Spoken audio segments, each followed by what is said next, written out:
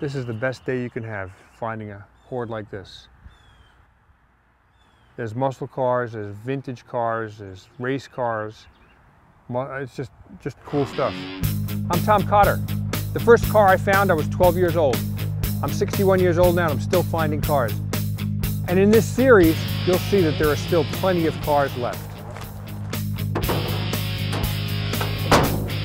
This is a good deal.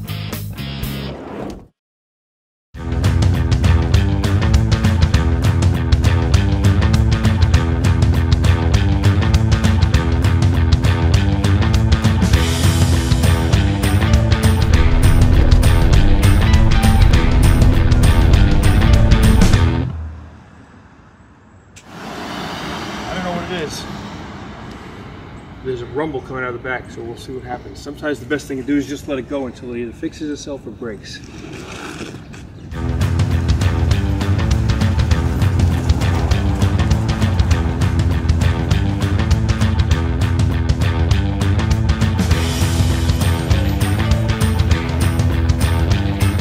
That's what's broken? Well, just a bolt back down. Just need to put a bolt. I heard about a place called Bubba Dies or Days, D-A-I-S-S, from somebody earlier this morning. They said, you know, these are the old car guys in town. And so now we're going to go to Bubba's towing yard. Hopefully they have cool stuff we can look at and maybe can recommend other places for us to go. Okie dokie, let's go take a look at some rust. Is that a real SS? Yes. Oh, wow. It's a 68 numbers matching car. 68 numbers matching. Is that a big block or small block?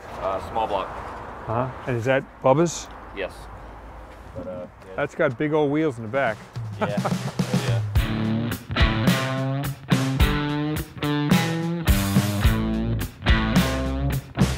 And I mean, I'd say $1,000 less, somewhere around there. You take a credit card? Is that a big block Chevelle? Yes. Big block Chevelle convertible, cowl induction. Chevelle convertible. So is it like a 72? 72. So it'd be a 502? It's that one's actually that's a 454 car. Okay.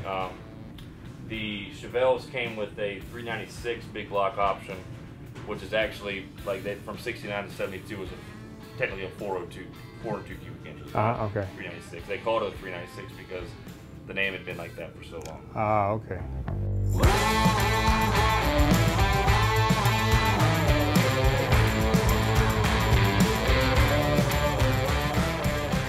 This is a 1958 Morris Minor. You know, most car enthusiasts would walk right by this car. It's no big deal. I've got a personal love affair with Morris Minors. I race one. Finding a Morris Minor in a yard like this, usually they're rust buckets. It's got longitudinally mounted torsion bars in the front. That's your front suspension instead of springs. And they mount to a cross member right in the middle of the car. Usually that cross member is so rotted that it's just broken. And at that point, the car needs major surgery or a new frame. So usually I'd walk by a car like this thinking, oh, it's a rust bucket, which I did the first time. But then I came back and it had right-hand drive. Well, that's interesting, but the problem is most right-hand drive Morris Minors come from England and they come here as rust buckets. But this car, the AU means Australia and the VIC means Victoria. This car is an Australian car, and over here there's a New Zealand logo. So this car actually sat in very, very dry climate its whole life. So I crawled underneath this car. The torsion bars are good, the floors are solid, the body's good, and all the glass is good. It's got 4 hubcaps on it. What's unusual in this car, it's got semaphores, which are these little blinkers that come out. So it doesn't have blinkers coming out of the lights. It's got these little fingers that stick out and light up at the end. Kind of comical, but that's what they had in England and in Australia. If somebody wanted to fool around with a cheap car, these cars are bulletproof. They're fun to drive. They're easy to get parts for because any part from an MG Midget will go on here. Parts from Austin Healey Sprites will work on here. Would I own this car? Yeah, I would. Will I? Probably not, because I'd need to find a divorce attorney. And if Bubba would sell this at a good price, somebody watching this should buy it.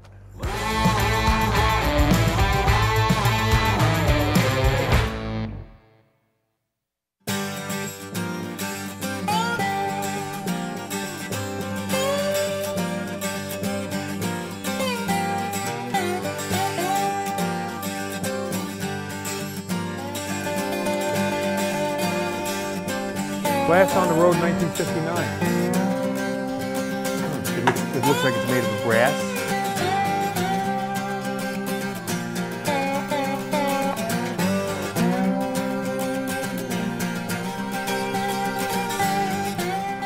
So this is a little French car you never see in the States.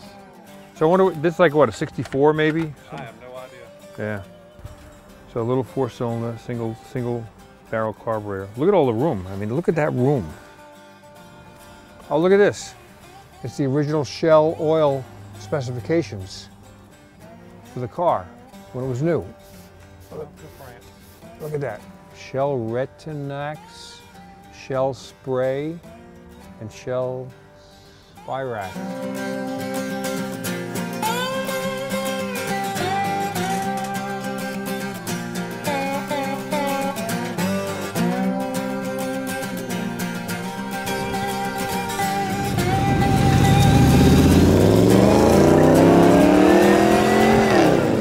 So this is a GMC that you want to give on to your son. Right. It's got a big block in here now? Big block 454 that was not running when I got it. It was just trading some parts I had. Got it home, a couple hours, had it running. It's definitely built. I've always wanted a GMC front end one. It's for every 500 Chevys they built maybe 100 GMCs. So. Yep.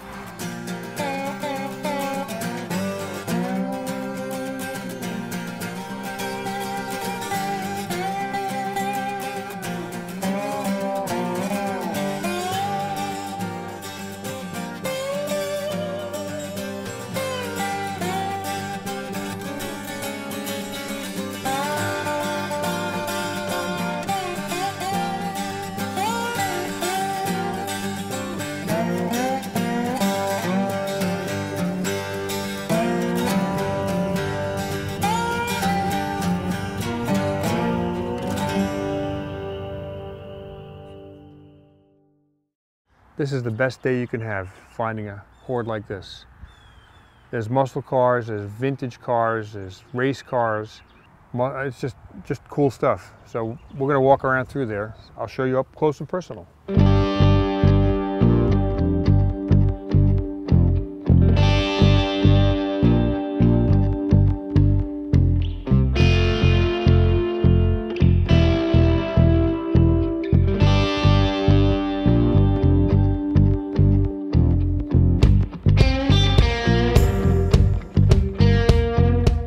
Cadillac is one of the most iconic automotive designs in history. It's probably the largest American car ever built.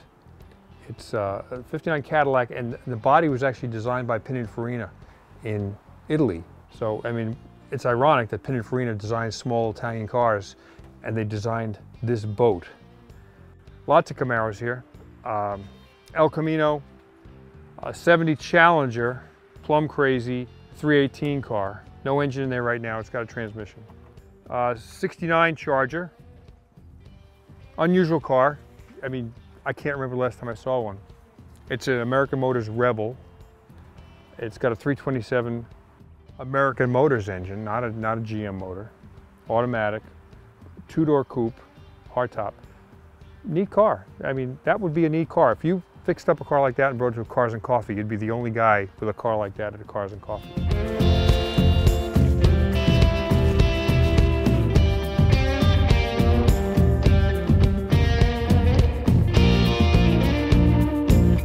'66 Charger, there's two of them there. This one had a 383 from the factory. It now has a 413. If you think about that Beach Boys song, 413 is really digging in. That's the motor this has, which is a big Chrysler motor. It's got an automatic on a column, and there's another 69 Charger in the corner that has an automatic on the floor. These are all hot rods, by the way. If you look, I mean, the wheels are all like drag wheels, you know, they're either chrome or slotted alloy wheels. So almost everything back here is a hot rod. This is a kind of an emergency vehicle that was on an air base. So if somebody got hurt, there's stretchers in the back, and it was down in Florida. By the way, he drove it back here, so probably without a lot of work, this car could be a running, driving car again. So we look behind this fence, and the man let us come back here. You like Fords? He's got Fords. You like Camaros? He's got those too. He's really a Mopar guy. He's got Chargers, he's got a Challenger, He's got a Cadillac. He's got Mustangs. He's got a Fairlane convertible. He's got a 56 Chevy sedan delivery. This is like a hodgepodge of car collecting, and this is wonderful. This yard offers something to everybody who's into old cars. Finding old cars, you got to be a salesman. You got to talk to old mechanics, find out where the old restorers live, go to auto parts stores, go to repair shops. It's not always easy to find old cars, but if you look over a fence once in a while, you ask the right questions, sometimes you come across a bunch of neat cars like we found in Savannah. We found cars in the town of Savannah, and now we're west of Savannah. So if you think you can't find cars in a metropolitan area like Savannah, I've got news for you. You can. Happy hunting.